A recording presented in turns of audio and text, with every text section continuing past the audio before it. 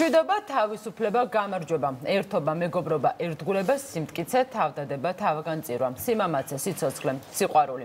ეს არის საქართველოს შეიარაღებული ძალების 12 ღირებულება. იმისთვის, რომ საზოგადოებაში სოციალური პასუხისმგებლობა ამაღლდეს და თითოეულმა მოქალაქემ იცოდეს, რომ ამისთვის მნიშვნელოვანია, რომ ეს ყველაფერი იცოდეს, მნიშვნელოვანია, რომ სამშობლო იყოს კარგად დაცული. თავდაცვის სამინისტრომ შექმნა კონცეფცია, რომლის ნაწილი იყო პროექტი მხატვრები მშვიდობისთვის. პროექტში ამ ეტაპზე ჩაერთნენ მწერლებიც და სწორედ ასე ქვია შესაბამისად ამ პროექტსაც მწერლები მშვიდობისთვის. უფრო დეტალურად კი რა თქმა უნდა ამის შესახებ ჩვენი სტუმრები გვიამბობენ. 53 მსუბუქი ქვეითი ბატალიონის მეთაური ვიცე-პოლკოვნიკი ლაშა დავითაძე, თავდაცვის სამინისტროს სტრატეგიული კომუნიკაციებისა და საზოგადოებასთან ურთიერთობის დეპარტამენტის ხელმძღვანელი ნინო თოლორდავა და განსაკუთრებული სიამაყით წარმოგიდგენთ საბა 2017 წლის გამარჯვებულს ალეკო შუღლაძეს. ძალიან დიდი მადლობა სტუმრობისთვის. პრინციპში დავიწყოთ იმით, როგორ მოხდა ახლა, როგორ გადაინაცვლეთ მხატვრებიდან მწერლებზე და უნდა ველოდოთ თუ არა კიდევ ვინმე სხვა პროფესიის წარმომადგენლებს. პირველ რიგში მოგესალმებით დილა მშვიდობისა. დიდი მადლობა სტუდიაში მოწვევისთვის. თქვენ აღნიშნეთ, როდესაც წარადგინეთ ჩვენი პროექტი, რომ ახლა შემოგვიერთდნენ მწერლები. პროექტი განგრძობითი ხასიათის არის და არის თავდაცვის სამინისტროს მიერ შემუშავებული კონცეფციის ნაწილი. 12 ღირებულების გარშემო გაერთიანდნენ მხატვრების შემდეგ უკვე მწერლები და საბოლოო ჯამში მათ მიერ შექმნილი მოთხრობები ჯარზე ექსკლუზიურად შექმნილი მოთხრობების კრებული გამოიცემა. შესაბამისად ეს იქნება ერთგვარი წიგნი, რომელიც მიეძღვნება შეიარაღებულ ძალებს და რომელზეც იმუშავებს 12 არაჩვეულებრივი მწერალი. ვინ არიან? 11 მაინტერესებს ვინ არის? კი ბატონო, მე ჩავიხედავ, რომ არ გამომიჩეს რომელიმე მათგანი ეს დასაფასებელი ადამიანები, რომლებიც არიან საზოგადოებისთვის ძალიან კარგად ნაცნობი და საყვარელი მწერალი და მე აქვე სანამ ჩამოვთვლი მათ, მინდა ვისარგებლო შემთხვევით და თქვენი ეთერის მეშვეობით მადლობა ვუთხრა იმ მხატვრებს, რომლებიც იყვნენ ჩვენს გვერდში და ეს პროექტი დაიწყო როგორც თქვენი იცით, იმიტომ რომ თქვენს ეთერში შედგა სწორედ ამ პროექტის სატელევიზიო პრეზენტაცია ჯერ კიდევ დეკემბერში. ძალიან დიდი მადლობა მინდა ვუთხრა მხატვრებს, რომლებმაც შექმნეს არაჩვეულებრივი ნამუშევრები და რომლის გამოფენა გაყიდვაც გაიმართა დეკემბრის ბოლოს, რომელიც იყო საკმაოდ წარმატებული. და სწორედ ამის შემდეგ გადაწყდა, რომ პროექტი იყოს განგრძობითი ხასიათის და ახლა უკვე ჩვენს გარშემო შეიარაღებული ძალების გარშემო გაერთიანდა 12 მწერალი. ამიტომ ძალიან დიდი მადლობა მინდა ვუთხრა ამ ადამიანებს, მწერლებს, ბატონი ალეკოს, ასე ვთქვათ, ალეკო არის მათი დღეს წარმომადგენელი აქ ჩვენთან ერთად და უღრმესი მადლობა თითოეულ მათგანს, რომლებმაც უანგაროდ, ძალიან დიდი ემოციით და ძალიან დიდი, ასე ვთქვათ, ენთუზიაზმით შეხვდნენ ჩვენს პროექტს. ჩამოთვალოთ, არა, მოდი ჩამოთვალოთ, რომ მოვაწყოთ. კი, აუცილებლად ჩამოთვალოთ, მინდა მადლობა ვუთხრა თითოეულ ადამიანს, ვინც იმუშავა პროექტზე და ცხადია პირველ რიგში თავდაცვის მინისტრი ლევანი ზორიას, რომლის მხარდაჭერის გარეშეც უბრალოდ ვერ განხორციელდება და ეს პროექტი ჩამოვთვლი ახლა იმ მწერლებს, რომლებიც არიან ჩვენს გარშემო და შეიარაღებული ძალების გარშემო და ესენი არიან რატი ამაღლობელი, ბესიკ ხარანაული, ბასა ჯანიკაშვილი, ალეკო შუღლაძე, ზვიად კვარაცხელია, თეონეთ დოლენჯაშვილი, ლაშა თაბუკაშვილი, სალომე ბენიძე, ნინო სადღობელაშვილი, გიორგი კეკელიძე, გაგა ნახუცრიშვილი და ქალბატონი ლია სტუროვა. ძალიან დიდი მადლობა კიდევ ერთხელ. როგორ შევარჩიეთ ეს ჩვენ ქართველებმა შევარჩიეთ ეს 12 ღირებულება თუ ზოგად მსოფლიო ღირებულებებია თავდაცვაში? მე ვფიქრობ ზოგადად ესეთი ღირებულებებია, რომელიც არა მარტო ქართველებისთვის, არამედ ნებისმიერი ქვეყნის ნებისმიერი ერის წარმომადგენელი ადამიანისთვის მისაღებია. უბრალოდ მთავარი აქცენტი, რაც მე მინდა რომ ხაზი გაუსვა, არის ის, რომ ეს ღირებულებები როგორ აღიქმება შეიარაღებულ ძალებში. ჩვენთვის ეს ყველასთვის მისაღებია, მაგრამ ხანდახან ხედავთ ხოლმე ქუჩაში, გარეთ, რომ რაღაცები ირღვევა, მაინც ერთმანეთს პატივი შეიძლება არ ვცემთ, მაგრამ როგორ ცხოვრობს ჯარი ამ ღირებულებებით. ეს არის ჩვენი სიძლიერის საწინდარი, ზუსტად ამ ღირებულებების გარშემო ვართ გაერთიანებულები. ზუსტად ეს იდეა, რაც გვაერთიანებს, ერთად რის გამოც ვართ ღირებულებების გარშემო, ერთად უსაფრთხო მომავლისთვის, გვაერთიანებს ეს ღირებულებები და სხვანაირად აღიქმება, იცით? აი ერთგულება, თავისუფლება რა. პროექტის მიზანია, როგორც წავიკითხეთ, ყველა მოქალაქე ჩართოს აი ამ თავდაცვის უნარიანობაში. თქვენს ნაწარმოების მიხედვით მაგალითზე რო ავიღოთ, როგორ უნდა ჩამთოთ მე აი ამ პროექტში? ჩემი ნაწარმოების მიხედვით, რომელსაც გავაკეთებ, როგორ იქნება ჩართულობა, რაც პროექტის თავარი მიზანია პრინციპში. იცით რა, ძალიან კარგი იქნება თუ რაღაც რეალურ ამბავზე იქნება აგებული და რომელიმე მებრძოლი ან ჯარისკაცი მოგვიყვება თავის ისტორიას და უშო თავგანწირვაზე ან თავისუფლებაზე. თქვენი თემა რომელია უკვე იცით? იცით რა, მე ვმუშაობ რომანზე, ახალ რომანზე, სადაც თავგანწირვა რაღაცა ძალიან მნიშვნელოვანი ხაზია, გაიგეთ და მინდა რომ რაღაცნაირად ამ კუთხითაც ვიმუშაო, თუმცა არ ვიცი, ხა მწერლებმა გადაწყვიტეს რომ ესე კონკრეტულად შეიძლება ვერ გამოვიდეს. მაინც ბატონ ალეკო, აუცილებლად უნდა გკითხოთ, გადამალვა, პრინციპში თქვენი 15 წლიანი გადამალვის შემდეგ იყო რომანი, რომელმაც ძალიან დიდი აღიარება მოიპოვა და როგორც უკვე თქვით 2017 წლის საბას გამარჯვებულიც გახდა, გილოცავთ, კიდევ ერთხელ მე ამ წარმატებას.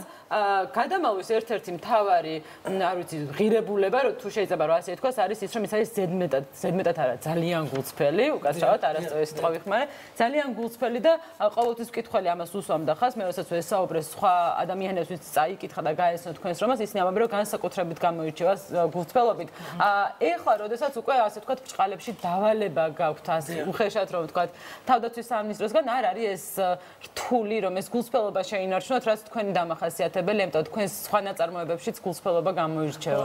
უნდა შენარჩუნებული უნდა იყოს ყოველთვის, მე ესე ვფიქრობ, რა ამოტანა რაღაც გულწრფელობა, შეიძლება რაღაც აღსარების მომენტია, ეს ყოველთვის უნდა იყოს მწერალში. მე ესე ვფიქრობ და მით უმეტეს ომის დროს ალბათ მებრძოლები ერთმანეთს უნდა კარგად იცნობდნენ, ხო, ჯარში როცა ხარ, გვერდზე ვინა ყავს, როგორია. აი ეს უნდა ერთმანეთს არ უნდა იყოს რაღაც საიდუმლო, მე ესე ვფიქრობ. შესაბამისად მწერალიც უნდა ახერხებდეს ამის ამოტანას და დადებას არ არის ეს საშიში. ეს ისტორიები მაინც და მაინც სამხედროს მოსამსახურეს მოყოლილი უნდა იყოს თუ შეიძლება ჩვეულებრივი არასამხედრო მოქალაქესაც იყოს? იცით რა, შეიძლება ესეც იყოს და შემდეგ ის გადაიტანო და უშუალოდ ამით გააძლიერო კიდე რაღაცნაირად, მაგრამ ჩემი გამოცდილებიდან რაღაცნაირად ესია ამ წუთისთვის, რომ რეალური ამბები გაცილებით უფრო რეალურია ხოლმე, თუ უფრო საინტერესო ვიდრე. მაგალითად ოჯახის წევრის ნაამბობი, სამხედრო მოსამსახურის, აი დედის ემოციები, შვილის ემოციები, მეუღლის.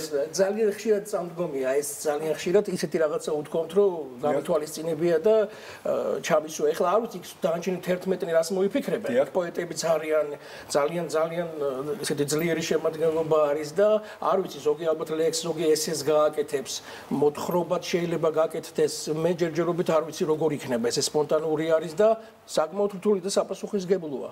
ყოველთვის ძალიან მით უმეტეს რომ ისეთი ქვეყანა არის, ძალიან კარგი ქვეყანაა, გესმით ჩვენი ძალიან ლამაზი, რაღაცა ყველას უნდა რომ რაღაც ჩამოგვახერხოს, წაგვართვას, გესმით და აღმოჩნდა რომ უნდა დავიცვათ, როგორ უნდა დავიცვათ. შეიძლება მე ვეღარ დავრბივარ, ისე ვეღარ ვისვრი, ხო, რაღაც ზურგში ვარ, მაგრამ მე მინდა რომ ჯარი გავამაგრო და მე მგონი ხელოვნებას შეუძლია, ძალიან ძლიერად შეუძლია რომ გაამაგროს ნებისმიერი ადამიანი მით უმეტეს ჯარისკაცს. ალბათ ეს იყო მიზეზი, რის გამოც თავდაცვის სამინისტრო ეს პროექტი დაიწყო. ეს მაგალითი სამხედრო სამოქალაქო თანამშრომლობის და გუშინ მხატვრები დღეს მწერლები ხვალ, შემოგვიყვება კიდე კომპოზიტორები. ერთი ხვალ შემოგვიყვება სხვა სფეროს საფუძველი. არ ვიცი, იცით ეს კონცეფცია არის მუშაობის პროცესში და რაღაც ყოველდღიურად ახალი იდეა, ანუ ინტერპრეტაციის დიდ საშუალებას იძლევა და დიდი სივრცეა იმისთვის, რომ შემოვიერთოთ საზოგადოების სხვა წარმომადგენლები. კითხოთ, რაც ალეკოს კითხა, ბოდიში რომ გაწყვეტ, აი, როდესაც მხატვრებზე იყო საქმე, როდესაც უთხარით რომ უნდა დახატონ თავგანწირვაზე და ასე შემდეგ, თითქოს ერთი შეხედვით შედარებით იოლია იმის მიხედვით რომ ძალიან რთულია, ვიდრე ეუბნები მწერალს რომ მოდი ახლა შენ დაწერე თავგანწირვაზე, ეს ჩემთვის პირადად წარმოუდგენელია. ასეთი ფორმით ხდება თუ რაღაცა სხვანაირად ანაწილებს. მათ არჩევანის ძალიან დიდი თავისუფლება და ვუთხარით რომ ჩვენ არ გვინდა შევზღუდოთ მათი აბა რა, მუზად, იმიტომ რომ ესენი არიან ხელოვნების სფეროს წარმომადგენლები, კრეატიული, ძალიან ნიჭიერი შემოქმედებითი ადამიანები და ჩვენ არ გვინდოდა რომ შეგვეზღუდა და ჩარჩოებში ჩაგვესვა. შესაბამისად, 12 ღირებულება, რომელიც პრინციპში თითოეულ ჩვენგანს აერთიანებს, ხო? და თვითონ წერას თვითონ შეერჩიათ ეს ღირებულებები. ყველამ რა ერჩიოს ერთი, ან თქვა 5 და 12 რო და ისეთ რაღაცა მოხდა კონსენსუსი შედგა და შესაბამისად. თავგანწირვა მე მგონი თუ ვინმე არ შემეცილა ახლა მაგრამ ნახოთ რა აქვე ძალიან მოკლედ ვიტყვი, რამდენად მნიშვნელოვანია ეს თითოეული ჯარისკაცისთვის ეს კონსოლიდაცია და საზოგადოების გაერთიანება აი ამ ღირებულებების გარშემო და მათთვის მხატვარმა ნახატი და ხატამ წერალი დაწერს მოთხრობას ესეს თქვა ჩანახატს ეს არის ძალიან დიდი მნიშვნელობა მათ ძალიან დიდი მნიშვნელობის მქონე რადგან ეს არის საზოგადოების მხრიდან მათი დამსახურების მათი თავგანწირვის ერთგვარი აღიარება ამიტომ ასე მგონია რომ ეს არის ძალიან კარგი მაგალითი საზოგადოებისთვის ზუსტად რომ კიდევ ერთხელ კარგად გავიაზროთ რაოდენ დიდი დამსახურება აქვს ამ ადამიანებს ქვეყნის წინაშე და რაოდენ დიდი მნიშვნელობა აქვს იმას, რომ ეს ადამიანები თავისი სიცოცხლის ფასადაც თავსაც წირავენ ჩვენი ქვეყნის ერთიანობას, ჩვენი ქვეყნის წარმატებას. როდესაც ხელოვანებზე ვსაუბრობთ და როდესაც ბატონ ალეკომაც ბრძანა, რომ თქვენთან დიალოგი უნდა იმისთვის, რომ თქვათ უკეთესად გადმოსცეს თავის სათქმელი, თქვენ ალბათ შევხვდით თავის დროზე მხატვრებსაც, ხო, როდესაც მუშაობდნენ თავიანთ ნამუშევრებზე, რამდენად მარტივია, რომ გააგებინოთ ის, რასაც თქვენ განიცდით ადამიანს, რომელსაც ჯარში არ უმსახურია, რომელიც არ არის სამხედრო და რომელსაც ასე ისე როგორც თქვენ არ დაუცავს ჩვენი ქვეყანა. ფიქრობ მარტივია ბატონმა ალეკომ კარგად თქვა, რომ ჩვენ ყველა ერთად ვიცავ ჩვენ ქვეყანას და ვქნით ჩვენ უსაფრთხო მომავალს და თითოეულ ჯარისკაც ამის აღიარება საზოგადოების ნაწილი არის ჩვენი შეიარაღებული ძალები და ეს ხარდაჭერა და ეს ღირებულებები ყველასთვის ერთია და რაც უფრო მძაფრად იქნება ეს აღქმული არა მარტო სამხედროებში, არამედ მთელ საზოგადოებაში, რომლის ნაწილიც არის შეიარაღებული ძალები, უკვე ერთ მუშტად ყრავს ესე რომ თქვა და მართლა რომ ერთიანად ვიდგებ მით უმეტეს იმ საფრთხეებზე რაც შეიძლება 21 საუკუნემ მოგვიტანოს გულისხმობ ჰიბრიდულ საფრთხეებს და ასე შემდეგ არა მარტო სამხედროები იბრძვიან და ქმნიან მომავალს, არამედ სრულიად ერთიანი საზოგადოება. ამიტომ მგონია რომ ეს ღირებულებები ყველას ჯარისკაცებად გვაქცევს. რა თქმა უნდა, საბოლოო ჯამში მივიდივართ იქ საიდანაც დავიწყეთ, რომ მწერალი თავის ნაწარმოებით, მხატვარი თავის ნამუშევრით, სამხედრო თავისი ძალით იცავს ჩვენს ქვეყანას. ღირებულებებზე სამხედროები საოცრად საუბრობენ ჩვენ ვიდეოების დავამზადეთ, რომელიც უკვე სოციალურ ქსელშია თქვენ შეგიძლიათ ნახოთ, არაჩვეულებრივად საუბრობენ თითოეულ ამ ღირებულებაზე, მაგალითად, ლაშა შემთხვევაში ის თავისუფლებაზე საუბრობს და საოცრად საუბრობს თან ძალიან საინტერესოდ დამამახსოვრდა კიდეც მისი ერთი ფრაზა, რომ თავისუფლების სიყვარული მარტო ხელბორკილების მსხვერპლა არ არის. ამაში ძალიან დიდი ინტერპრეტაციის საშუალებას იძლევა მისი სიტყვები და რაღაცა ძალიან რა არის თავისუფლების სიყვარული. ფიქრობ, როდესაც რამეს ფლობ, რაიმე გააქვს, თუნდაც უნარი და მას სხვას არ გადასცემ ფაქტიურად არ მიყვები ამ ღირებულებას მაგალითისთვის ჩვენი შეიარაღებული ძალების აქტივობა ავღანეთის რესპუბლიკაში დახმარება სხვა ერისთვის რომელსაც ასევე აქვს ბრძოლა რომ იბრძოლოს თავის დამოუკიდებლობისთვის თავისუფლებისთვის როდესაც სხვა ერებს გვერდში უდგეხარ ესე რომ თქვა და მათთვის იღწვი ფიქრობ ესეც არის შენი თავისუფლებისთვის იგივე ბრძოლა როცა ხედავ რომ სხვა ამისთვის იღწვის და შენ ეხმარები ვფიქრობ რომ ეს ასევე ამისთვის ძალიან დიდი მადლობა და მე იმეც ვიტყობ რომ ნინო და ლაშა მაპატიებენ და მომიტოვებენ აუცილებლად უნდა ვისარგებლოს შემთხვევით და